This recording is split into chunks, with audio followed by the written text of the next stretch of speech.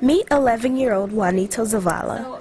He's a high-spirited kid from Hammond, Indiana, who dreams of one day standing and walking on his own. Cerebral palsy, a neurological disorder that permanently affects body movement, confines him to a wheelchair for most physical activity. But with the help of this new machine, the Lokomat, Juanito may be able to use his walker more and become steps closer to his goal.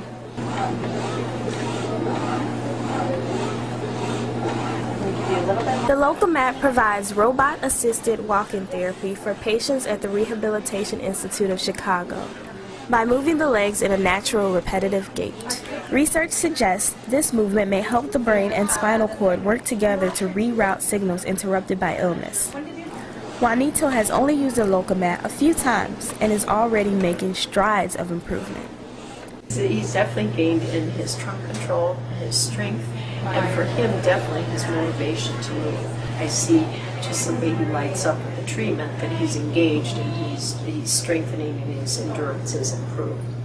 Juanito's mother also noticed a boost in her son's endurance and confidence since he began robot-assisted therapy.